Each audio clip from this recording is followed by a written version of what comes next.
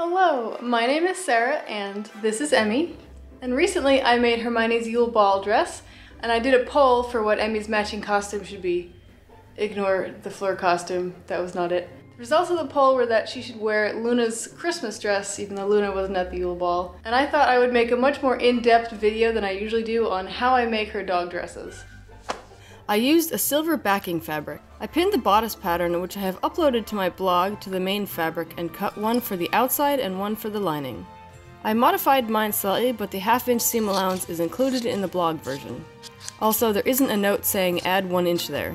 For the skirt, I cut one rectangle 24 by 10 inches. I cut 4 belly straps that are 2.5 by 8.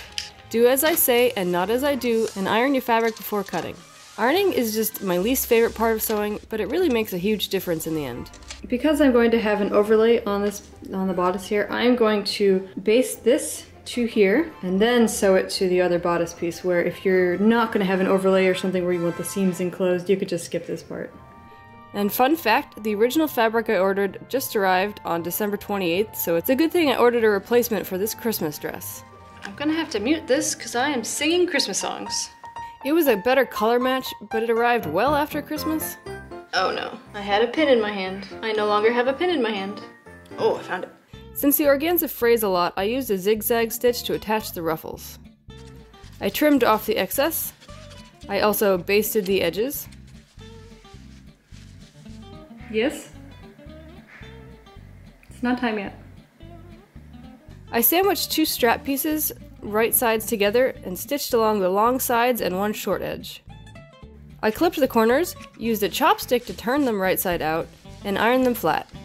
I serged the edges of this, but if you don't have one, you can use a zigzag stitch or a double folded hem. And ironed everything.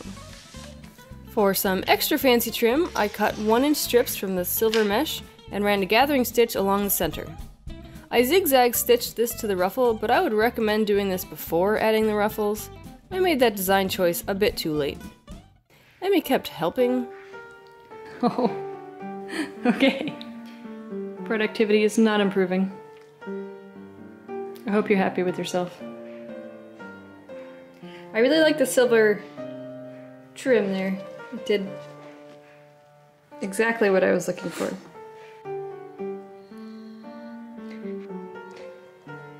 Guess I'm done for now. Later that night, I pinned the ruffles to the skirt. I ran a gathering stitch along the top of the skirt, which is a straight stitch with a very long stitch length. I pinned the bodice ruffles out of the way. I pinned that last ruffle in place at the waistline. Well, where the bodice and the skirt meet, I'm not sure that's a waistline on a dog. And pinned the skirt, pulling on the gathering stitch and adjusting it to fit. Well, that wasn't a good sound. Eventually I stitched the bodice and the skirt together. I did a hand stitch to sew the sides of the ruffle down, although I ripped this out and did a more invisible stitch later. I pinned the straps into place before pinning the bodice lining and stabbing myself. Ow!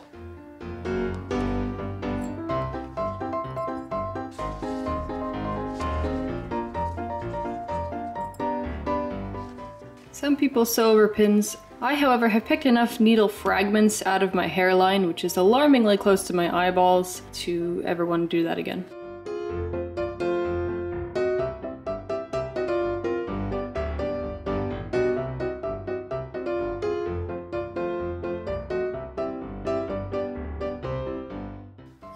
I clipped my corners and curves one last time before getting my poking chopstick and turning it right sides out. I did also find my Hermione wand, which is made from a dowel and hot glue. This is not going to be very good for poking, but my chopstick is. Now, normally I would iron this, but I'm a little afraid of ironing these creases out, so I'm not going to iron this, but I would recommend ironing normally. I am, however, going to stitch some silver trim on here, so it is going to be top stitched down to keep the lining down anyways. I folded the seam allowance in and pinned before doing a whip stitch to secure it.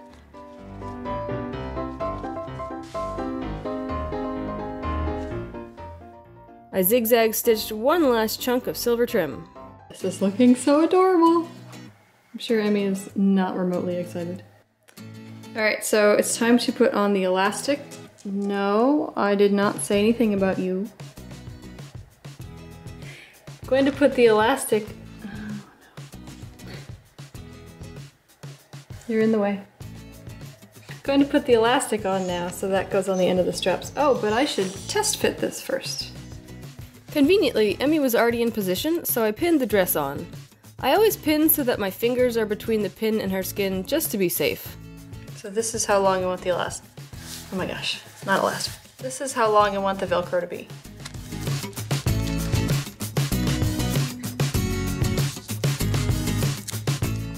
I have this marked where this is the top part. I like to put it so that the soft side of the Velcro is facing in and the rough side is facing out, which is not great for fabric, but is great for sensitive doggy skin.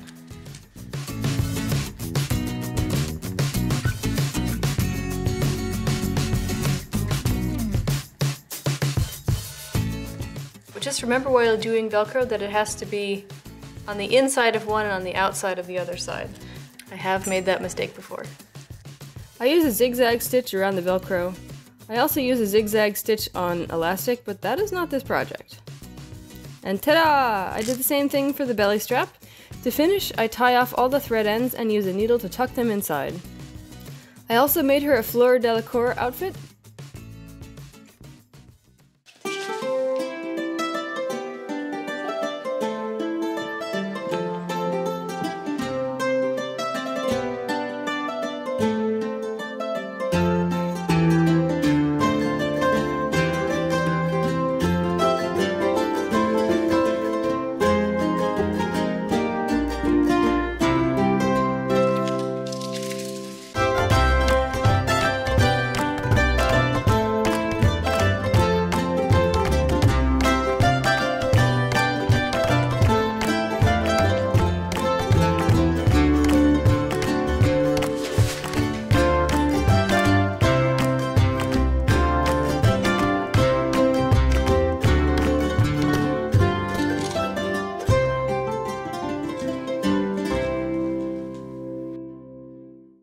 Don't forget to watch my Hermione Yule ball dress video next.